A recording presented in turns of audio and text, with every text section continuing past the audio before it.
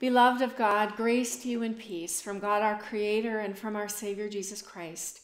Amen. Today, with Christians around the world, we step into the season of Advent.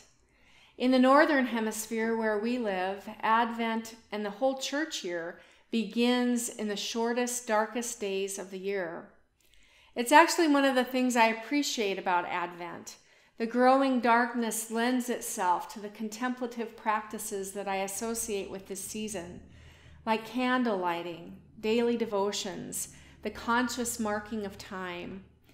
These quiet practices invite me deep into the story of Christ's coming, which is why the gospel text on this first Sunday of Advent always catches me a little off guard. The church year doesn't begin quietly, but with a grand, dramatic vision. The 13th chapter of Mark's Gospel, the coming of Christ, is depicted as a cosmic event with repercussions for all creation. Sun, moon, stars, four winds, angels, they all get in on the action in today's text. When Christ comes to bring God's redemption finally and fully, everything in heaven and earth will be involved. I would expect this bold proclamation to be accompanied by trumpets and fireworks. And yet here we are, lighting our one little candle. The flame flickers among the shadows of uncertainty and vulnerability and the fear that so many feel right now at this particular moment in history. This gospel text was written for people in the grip of fear and uncertainty. People who were mourning their losses. You may be aware that Mark's gospel was written shortly after the temple in Jerusalem had been destroyed by the Roman army. That bright, sparkling complex of buildings on the hill had been the center of Jewish life and community, a place where people gathered to live the rhythm and rituals of their faith together. It was a symbol of hope and of God's presence with the people. And it was gone, just like that. The community scattered, hither and yon. Jews and even some Gentiles in Jerusalem, for them, life as they knew it was forever altered by a random, cruel act of history. This event sent shockwaves through the community of Jesus' followers.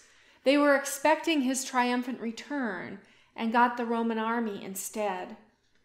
The Gospels were written for people who needed to hear the promises of God once again. The promise that the future does not belong to the Roman Empire. It doesn't belong to any empire that is built on the backs of many for the benefit of few. The future belongs to God, the God of love and justice, the God of liberation and salvation, the God who humbles the mighty and exalts the lowly. The Gospels were written by people who had experienced this God, who had seen this promised future breaking into the world in the person and ministry of Jesus. In the face of great upset and turmoil, they had good news to share. God is faithful, and God is doing a new thing. Hold fast to Christ. Keep awake to his promises. Do not lose heart. This good news sustained the early Christian community.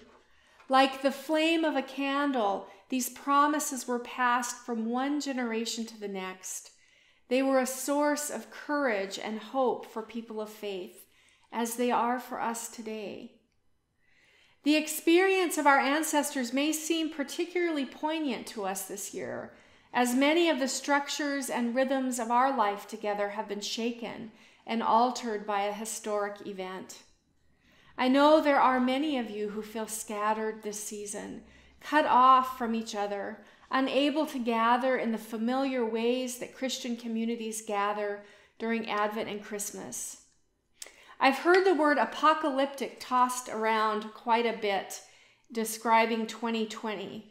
And it may be a fitting word. Apocalypse means unveiling or revealing. This year of pandemic has revealed many difficult truths. We have seen how vulnerable we are in the face of a microscopic invader. I can't believe something so tiny can wreak such havoc. We've seen how stubborn injustices result in unequal care and protection. We've seen with new eyes the broken places in our economic system and our government. As people who follow Jesus' example of justice and love, we have our work cut out for us, for sure. The Christian faith does not deny this reality. We don't dress it up in tinsel and bows and pretend that things are easy and beautiful and happy all the time. We tell the truth about suffering and injustice. But like our ancestors, we lean into the promise that suffering takes place within a larger reality. The Christian story is a story of a love so resilient and strong, so tender and true, that it holds us through all of the storms of life.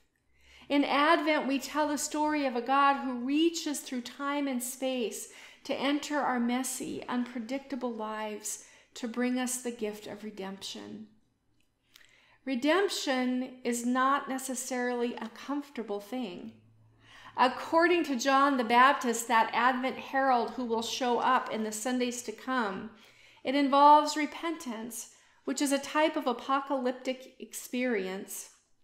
It involves seeing things that we might not want to see about ourselves, telling truths that are hard to admit.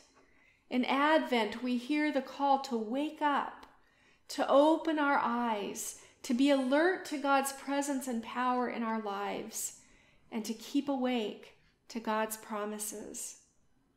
You see, our faith is rooted in an audacious promise that God is alive and active, and that as God created this world in love, God continues to redeem and sustain this world in love. As Christians, we trust the promise that joined to Christ Jesus in baptism, we are joined to him in all circumstances of life, welcome and unwelcome. Whatever lies ahead for us, for history, for creation itself, he will be present to gather us into God's love and into God's eternal life. Whatever the future brings, it is held by God in Christ. This is the big, bold promise of our faith.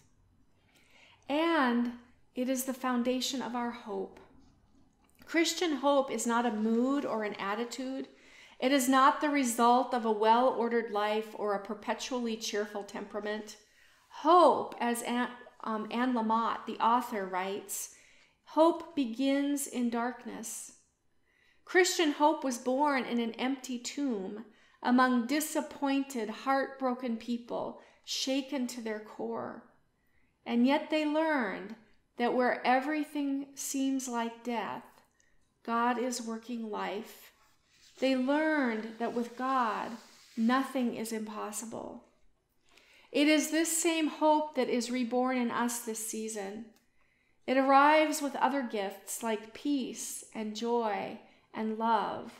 These gifts flow straight from the heart of God to us. We do nothing to earn them.